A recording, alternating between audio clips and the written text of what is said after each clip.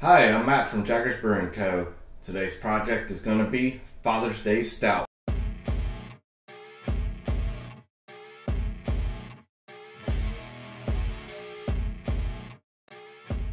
So for Father's Day Stout, I normally brew this on Father's Day. I normally have the kids help me on brew day. Generally they do things like help me mash in, help me stir the mash, help me throw in some hops and things like that. They used to help me when I bottled and did some bottling conditioning and things like that. They would help me sanitize the bottles. This version of Father's Day Stout, they abandoned me pretty quickly. We did brew this before Father's Day, so that way hopefully I can get a video out for this beer and share it with you guys and you know, give you a toast for being awesome dads and homebrewers and everything in between. So with this recipe, this is the same recipe that I use year-round. It's like my house recipe for stouts here. Generally I brew it a few times a year. I change it up. I just use different yeast for the most part, whatever I'm trying to push for flavor profiles on the yeast side. So normally I will brew this same recipe for like my birthday, and then I'll brew this one for Father's Day. Generally with this beer I use Hornindal Kveik for this particular time of year for this particular beer. I just like all those fruity esters and that profile that Hornindal does to this grain bill. Normally for like my birthday or any other time that I just want this stout on hand, I will normally use the Lutra Kveik.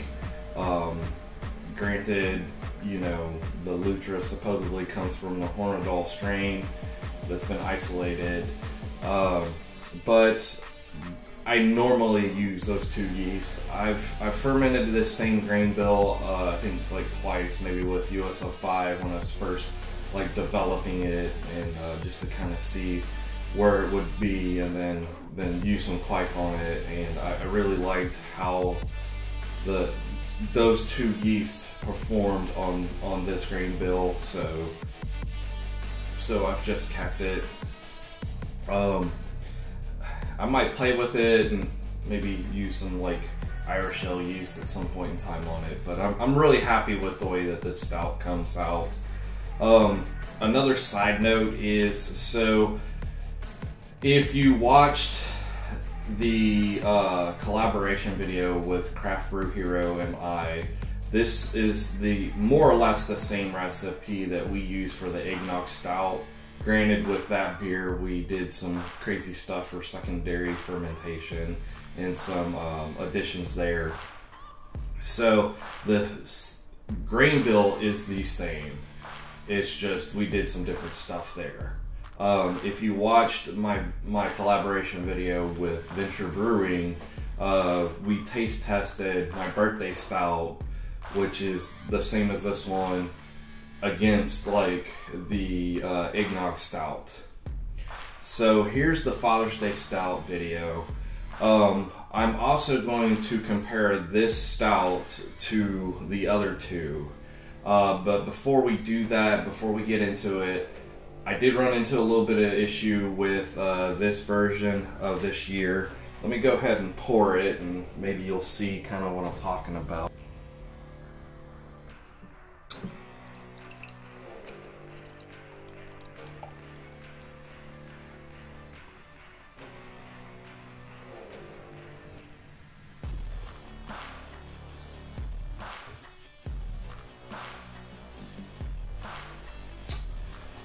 So, looks like it's got a good bit of foam on it. I don't know how well the color will transition here for everybody. But if you see this beer, it's lighter than a stout, or at least lighter than the other stouts that I normally brew here. This is out of character for this grain bill. I didn't pull the grains myself. I had called it in. It's brown. It's not jet black. I've already taste tested this beer a couple times. While it's a good tasting beer, it's just not the beer I meant to brew and present here. So I was going to take this opportunity to compare this beer to the other two stouts that I have on hand. But so the recipe for all these beers will be in the description below here. But I suspect that let's see here. It's probably missing some of the roasted barley from this recipe. I treated this same beer the same way that I did with the birthday stout and the eggnog stout.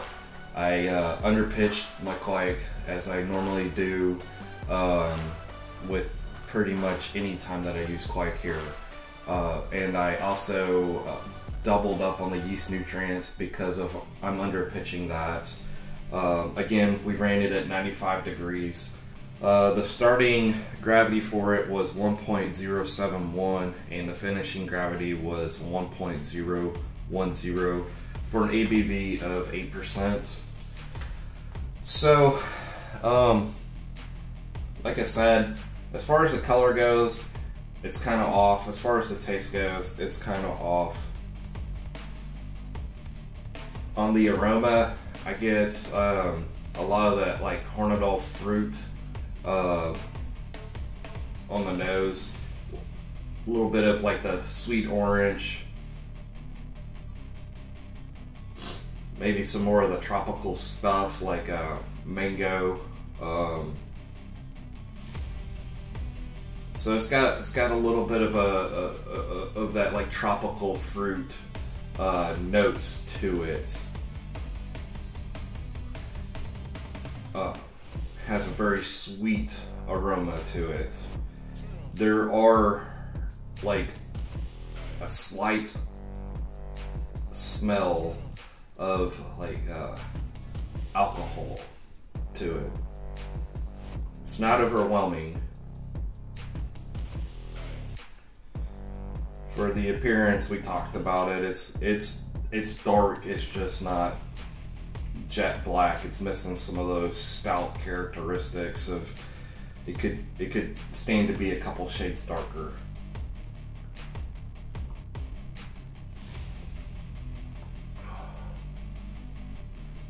So as far as the taste goes, we're definitely missing some of those stout characteristics like the roastiness, the toastiness aspects. On the front end, I get some of those fruity esters and the profile there on the very front end of like those tropical fruits, and dare I almost say something sweet, kind of like peach or apricot.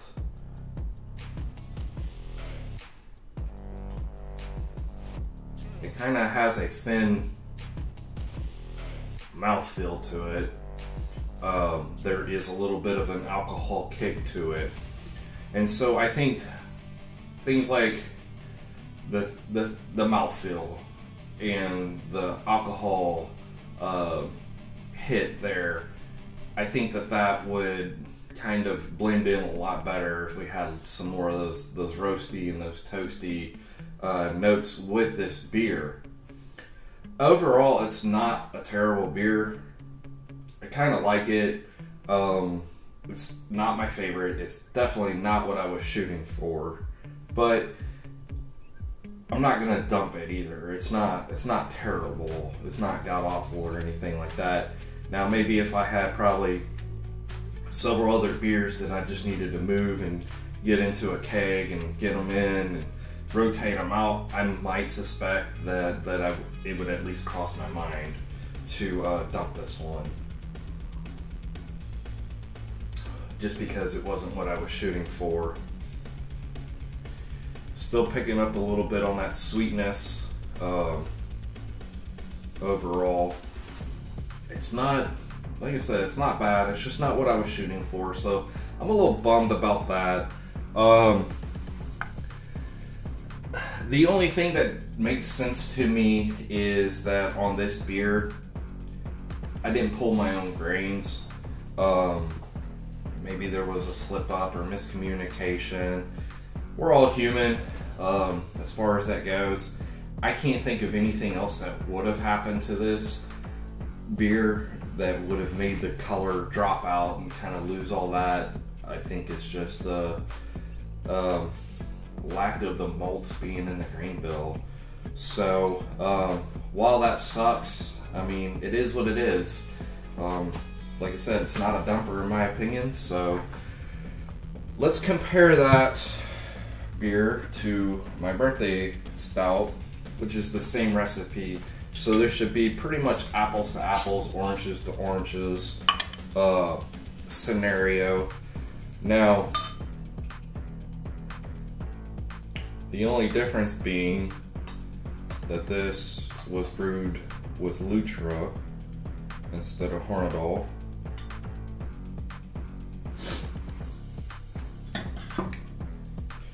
And right off the top, I feel like you can tell that this is a darker beer. It's got good head retention, got a big head anyways. Nice big bubbles, kind of dissipating quickly. But I don't know how well that's gonna show up. But the Father Day Stout is going to be browner, whereas this one's black.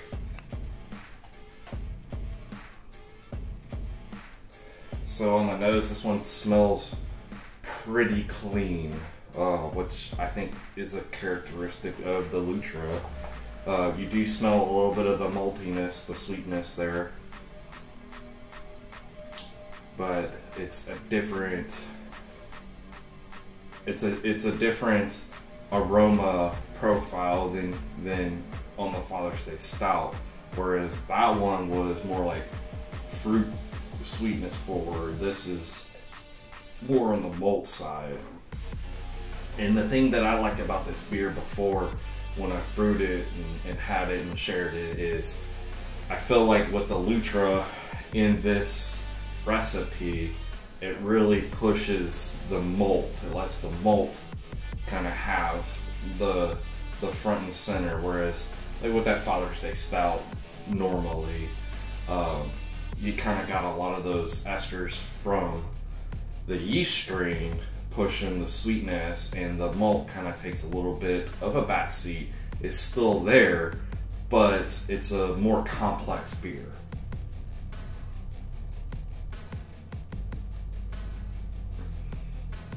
So on the body, nice medium heavy, starting to head that way.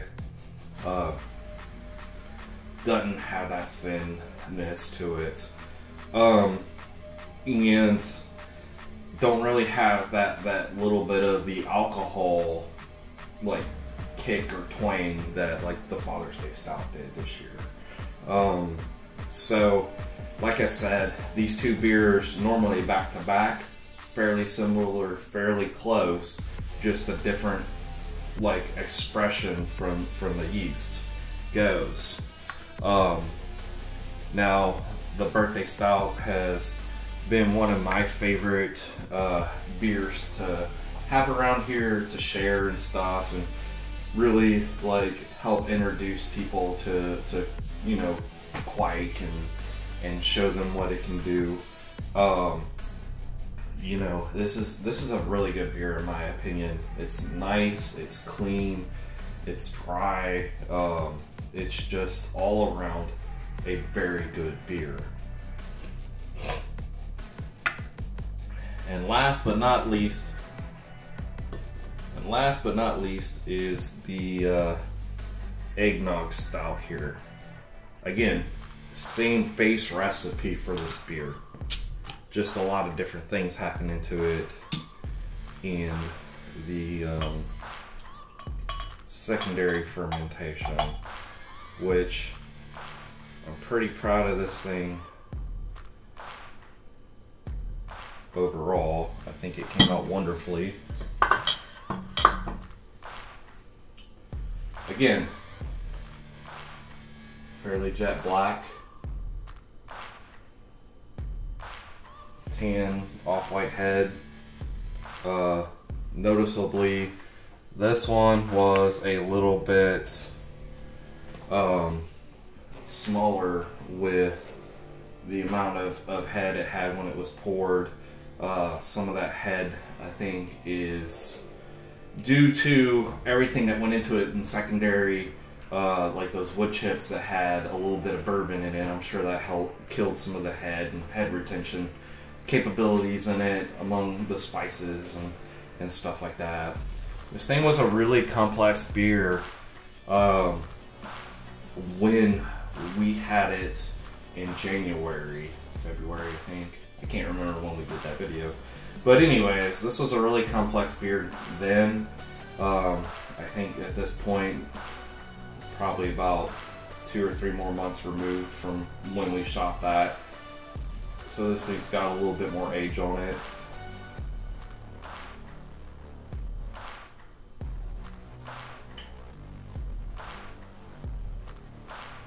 So as far as the aroma goes, man, I pick up a little bit on, like, I think like those bourbon notes, the vanillins and stuff like that on it. Some of the sweetness from the bourbon and the vanilla bean that we put in there. I don't really have a yeast smell profile to it. Again, we used Lutra on this one. For this fermentation, I'll have to go back and look, but I don't think that I underpitched this one. I think I just used a complete package for it.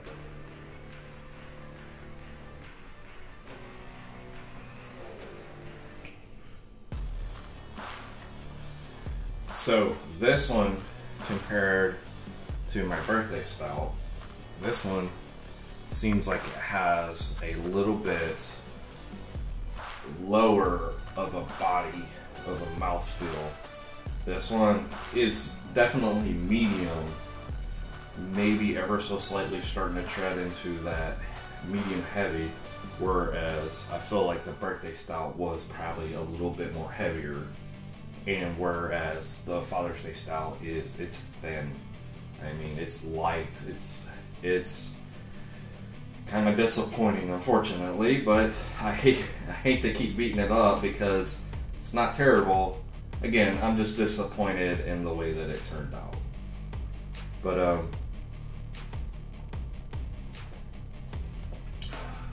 this one still stands up, and it's a very good beer. I really like this one, the Eggnog Stout. I'm pretty proud of that one and that collaboration that we did together. So the next time that you guys will probably see Eggnog Stout will be once it gets right at the 1 year mark of when it was brewed.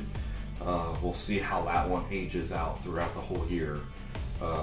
So at this point though, I'm not drinking anymore. We'll just revisit that when it gets to be about a year. I've got a few more of these birthday stouts hanging around here. I've been sharing them off and on. I've had a few here and there. So that's probably a pretty good beer in and itself. I like to kind of have a few stashed away. Here's your guys' opportunity to let me know. Do you want me to keep a few of those around and then compare them with the Eggnog Stout towards the end of the year and see which one we feel like holds up better in a taste test? That might be interesting. So take the opportunity now. If you haven't subscribed. Leave a comment. Let me know if that's what you wanna, if you'd be interested in seeing, if you really want to see that.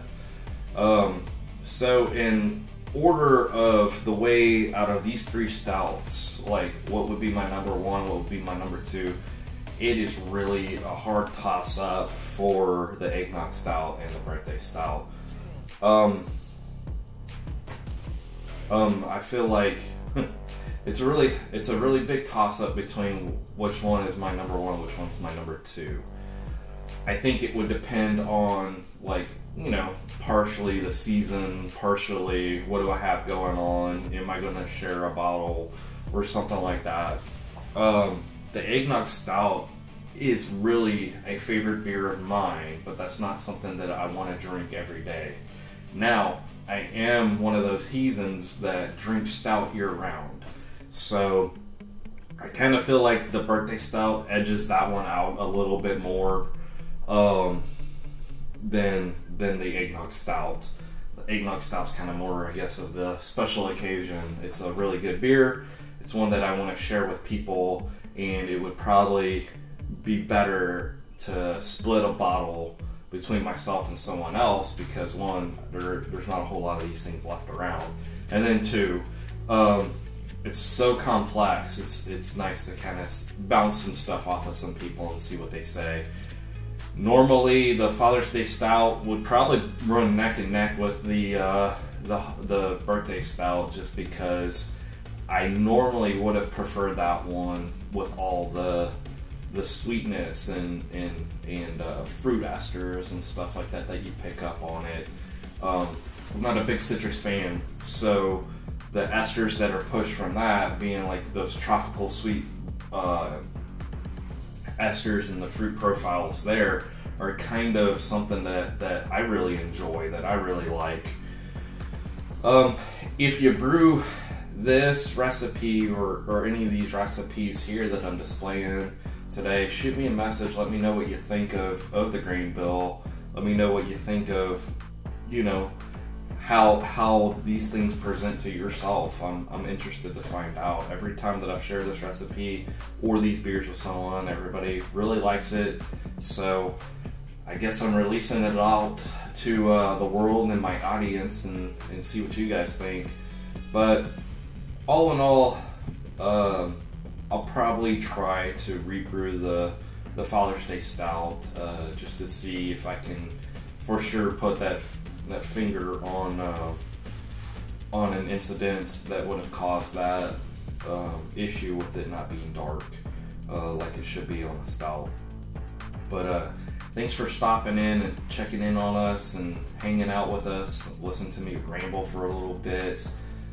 Really appreciate all the audience that we've gained and how awesome you guys have been, and support and all that. If you still haven't taken the opportunity to subscribe to the channel, please do so.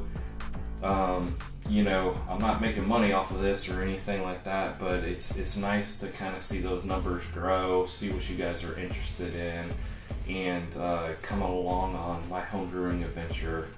Thank you so much again for coming by, and we'll catch you next time. Bye. Cheers to all you awesome homebrewing dads that just get in there and take care of business.